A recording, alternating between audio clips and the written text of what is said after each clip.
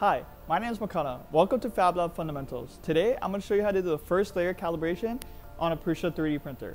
So let's get started. So to locate the first layer calibration, you want to press on the knob and scroll down to calibration. And then from there, you could see the first layer calibration option. The wizard can also do the first layer calibration, but since we're just focusing on the calibration itself, please select the first layer calibration, and then a screen will pop up showing if you want to use the preset Z height. So if you restart the printer, it will start from 0, but for the sake of the video, we're just going to continue. Then we want to select our filament. As a reminder, FabLab only uses PLA, so please select PLA. And then the printer will do its thing, heat up, and as that's heating up, let's look at some examples of different Z height levels. So first, from right to left, we have an example of too high, just right, and too low. So starting from the right-hand side, you could see that there's separations between the different layer lines, and also in some cases it's sticking up. This is how you can tell that the nozzle height compared to the surface of the build plate is too high.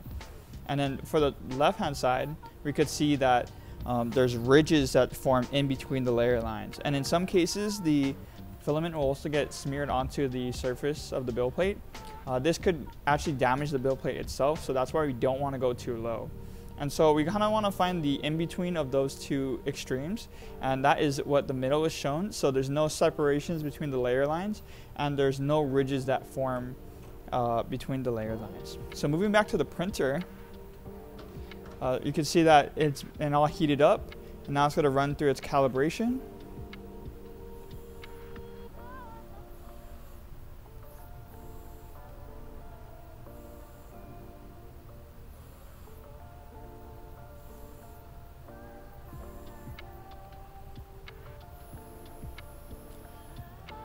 All right, once the calibration is done, you will get a little pop-up screen over here showing you can adjust the Z height.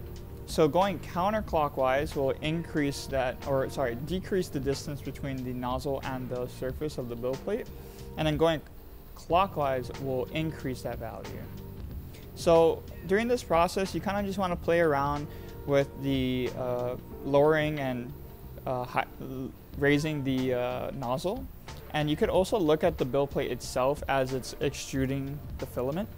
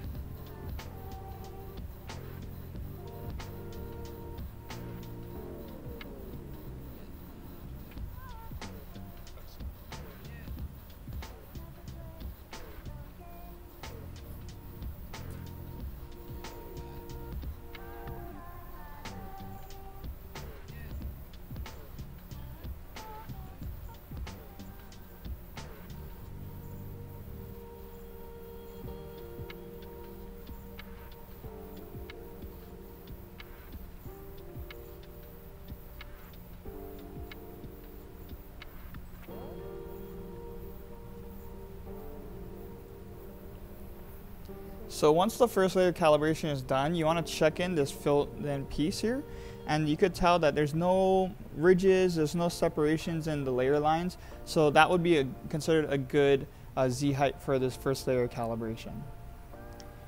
And with that, that is how you do the first layer calibration on a Prusa 3D printer.